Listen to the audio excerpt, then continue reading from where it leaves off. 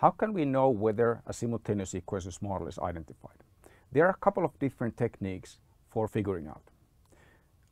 The set of techniques that I'm talking about applies to our covariance structure models. In these models, all relationships are linear. So there are no interactions, no exponential relationships, no U-shapes, and also all observations are independent.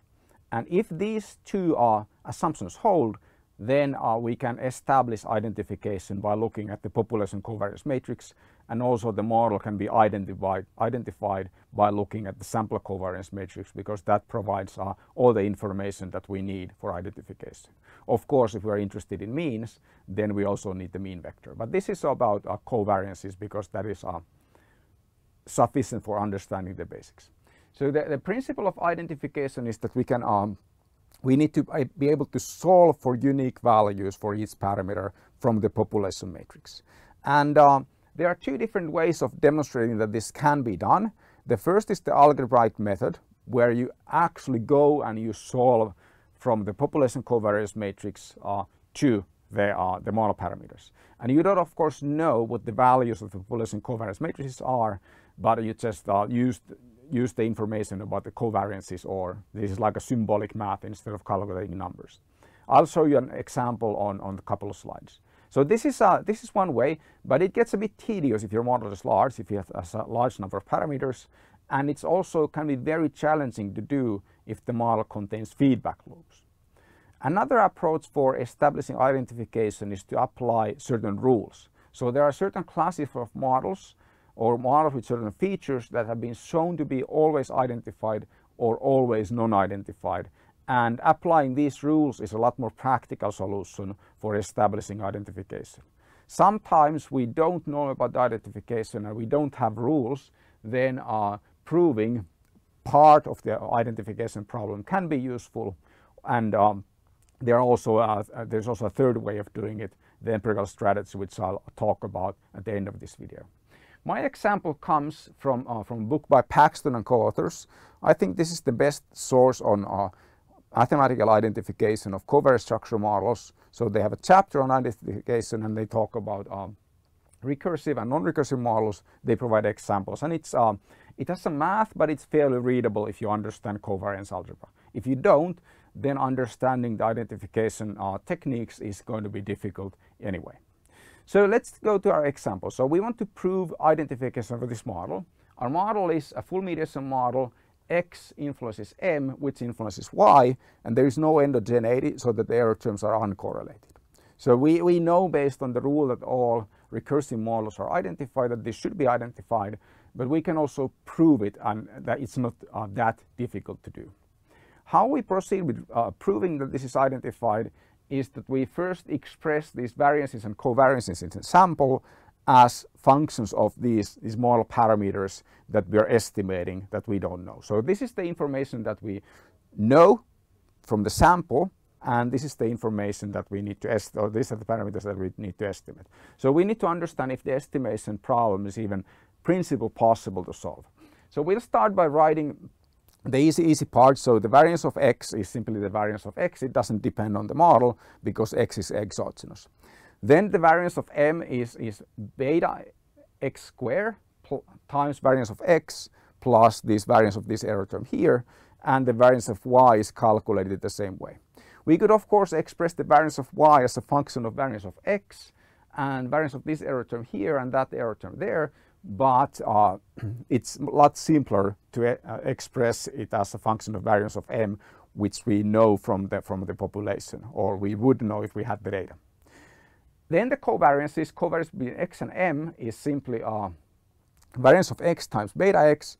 Covariance X to Y comes from we take the variance of X, we multiply by beta X, we multiply by beta M, and that gives us the covariance between X and Y. So we multiply two paths and the original variance. And this covariance between M and Y is calculated the same way.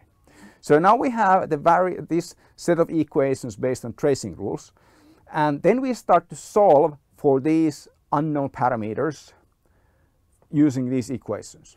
And high school math tells us that this is an overdetermined system because we have 6 equations with 5 unknowns, and high school math also tells us that there may not be a solution for this, but that's a topic of another video. We can start solving this equation. So let's start by looking at the regression coefficients first. So we can solve for beta x using this first equation here. We can solve for beta m, for example, using the third equation here. We can solve for variance of x. Well, it does not need to be solved. It's here. It's just a sample variance. We can solve for the error term of u using this fifth equation here, and the information about beta x2 that we have solved before. So the idea of showing that, or the identification using this technique, is that after you have shown that one of the parameters has been identified, like we identified this beta x first, then we can use that identified parameter to show that another parameter is identified. So here we have beta x square can be used here because we have identified it before. And variance of y, uy is calculated the same way.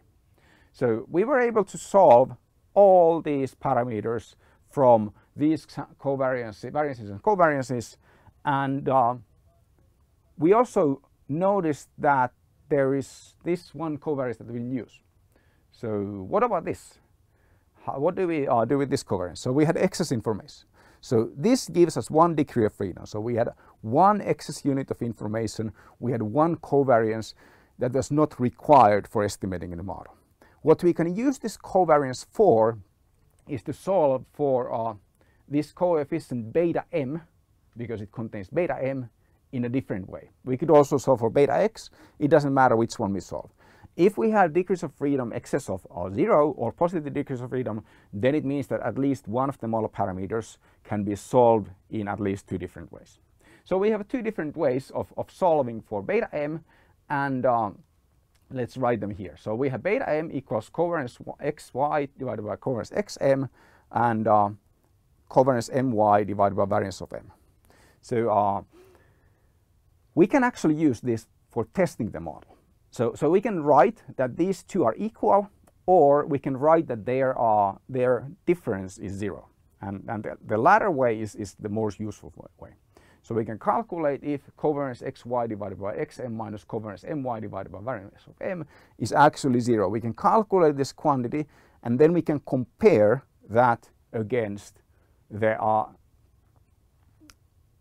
we can calculate this from the data and then compare it against 0. If our calculation here does not equal 0 in the population, then it means that the model is misspecified. So in misspecified model, solving for one parameter using 2 different ways would lead to 2 different solutions. Then we know that the model is not correct for the data. In small samples, this difference will never be exactly 0, and we would use that information and we would ask the question of whether that difference from 0 can be attributed to chance only. And this is just one constraint, so we have 1 degree of freedom, and we would be testing that covariance constraint using the chi-square test with 1 degree of freedom. If we have more than one of these constraints, things that can be solved in multiple different ways, then we will use the chi-square with more degrees of freedom. Like if we have 3 different tests, we use chi-square distribution of with 3 degrees of freedom for testing if those constraints hold in the population. So in practice, this is not a practical solution for establishing identification in practice. But there are a couple of good rules of thumb and heuristics.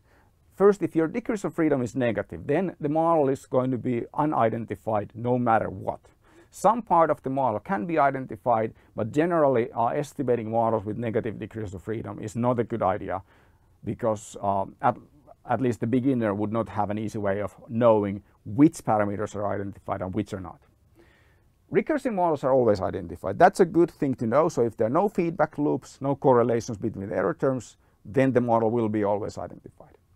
And there are various heuristics that can be applied that are explained in another video that apply to non-recursive models, and particularly rank and order conditions are something that many books on structural equation modeling explain. There are also empirical checks.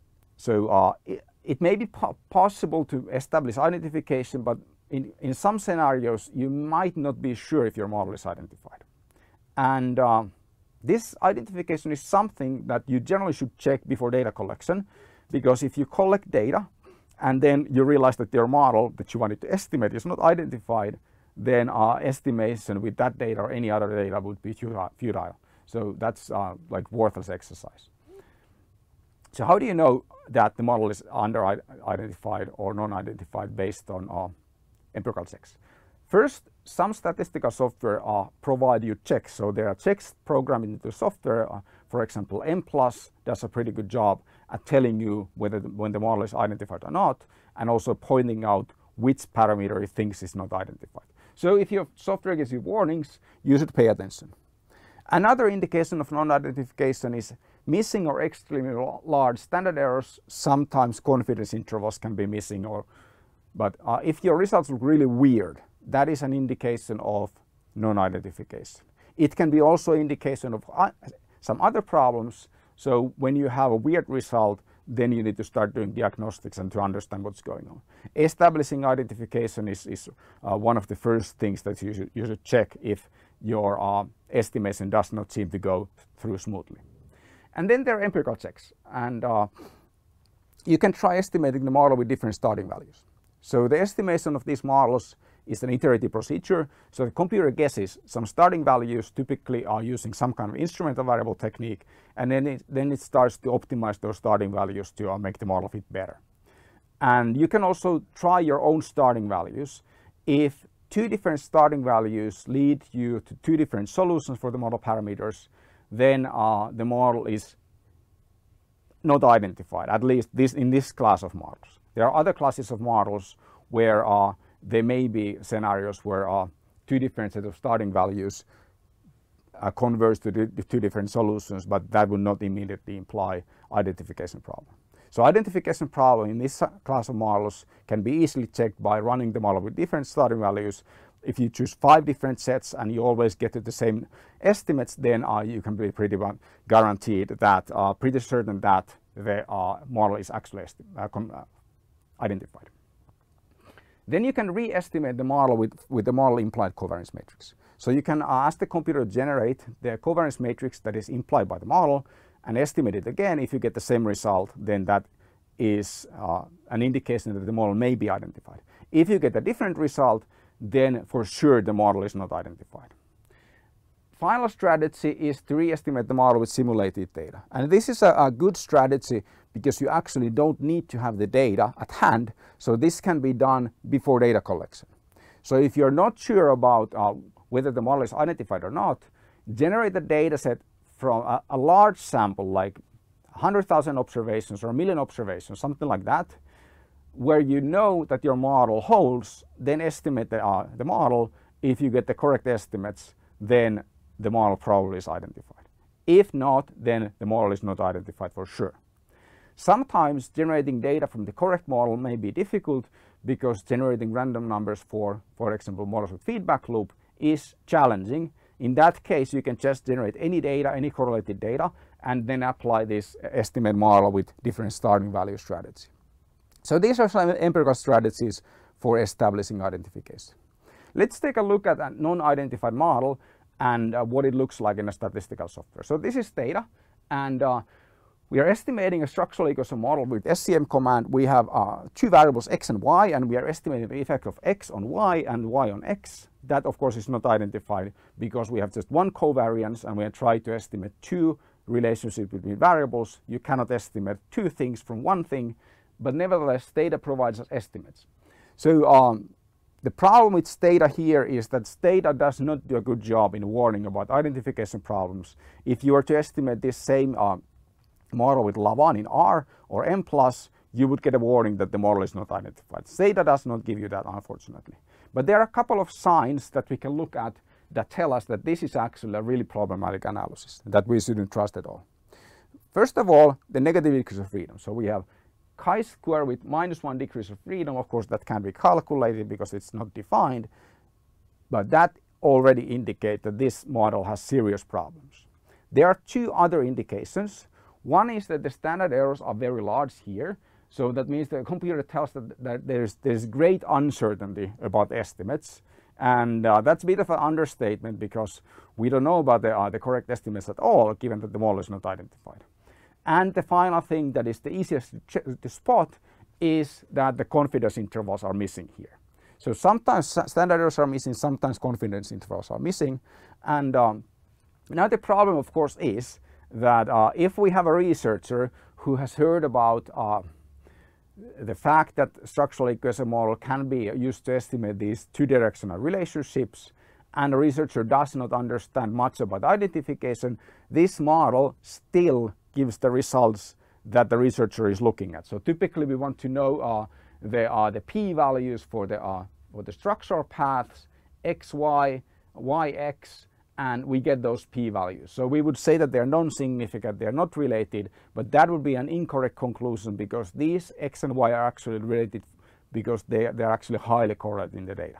But it is very easy to overlook these identification issues, and because of that, you need to pay attention to the degrees of freedom, you need to pay attention to missing results even if you're not using them, and you need to pay attention to standard errors even if you were looking at the p-values eventually.